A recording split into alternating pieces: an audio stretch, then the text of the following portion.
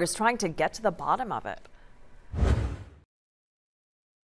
This isn't something that you normally find on the beach. A sandy crater 5 feet wide and more than 2 feet deep with a partially buried black rock at the bottom. A discovery that made Jean Muchanek and her sister immediately wonder if it came from out of this world. We stood there, we're like, what?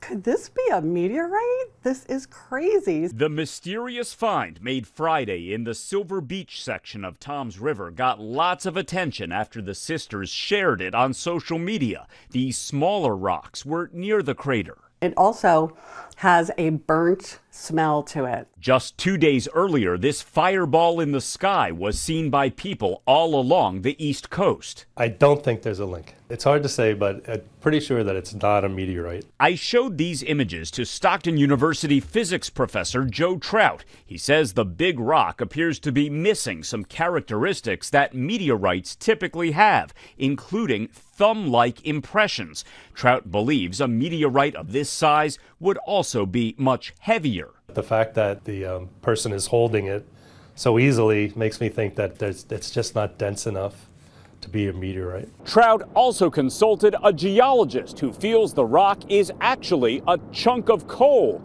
smoothed out by erosion from the ocean. I don't know what formed the crater, but I'm pretty sure that it's just not the right shape and size for a meteorite that's that size. It definitely looks like it blasted the sand. Muchanek also reached out to Philadelphia's Franklin Institute in her quest for answers. The Science Museum's chief astronomer says he needs to rule out all of the terrestrial possibilities before leaping to the extraterrestrial.